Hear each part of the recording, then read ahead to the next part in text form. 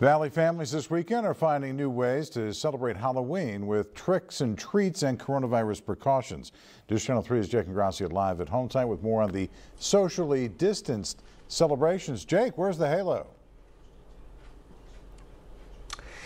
John, I gave you all the previews you're going to get last night. As I said, no hints on what I'm going to be for Halloween this year, but trick-or-treating this year is strongly discouraged by the county public health officials. However, there are trunk-or-treat events that are socially distanced that will allow you and your family to safely celebrate Halloween.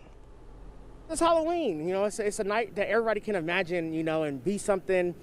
Sometimes you can't be yourself in everyday life, and Halloween, I think, is that one holiday where you can. Brian Jackson, one of the organizers at the Haunted Halloween Drive-thru Trunk-or-Treat event Friday night at the James O. Jesse Desert Highland Unity Center in Palm Springs. Volunteers giving out candy, using socially distanced poles, bringing some of the Halloween spirit to Valley kids, some who wait all year for the holiday. They've been locked up for so long, and they've had nothing to do apart from maybe schoolwork online, and this is something they all look forward to all year, so they need to get out and do something. In addition to that contactless candy delivery, there are also a number of socially distanced games being played here at the drive-thru.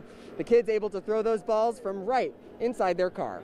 At Earhart Elementary School Friday afternoon in Indio, a Say Boo to Drugs candy giveaway and drive-thru haunted booth. Hello, say boo to drugs! Teachers and staff in costume, hoping to stay connected to their students amid the pandemic. We're building community at a time like this for everybody with distance learning. We still want to stay connected, so we're doing social distancing, staying safe, and coming together. This house in Desert Hot Springs offering another highly decorated drive-thru opportunity. With COVID and all the stress everybody's going through, we thought it would be a good idea to do this for the community. We've had a lot of cars just drive by. They stay in their car, they drive by, look at the display, and just want everybody to be safe but have fun at the same time. Spooks and scares, but safe.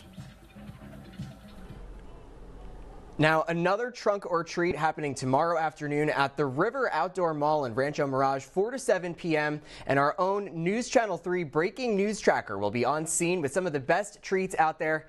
Guys, back here live, I just got to say I am so glad that Halloween is tomorrow because my candy bucket is about fresh out of Kit Kats. Back to you. Oh, no. Say it ain't so. Feel badly for you, Jake.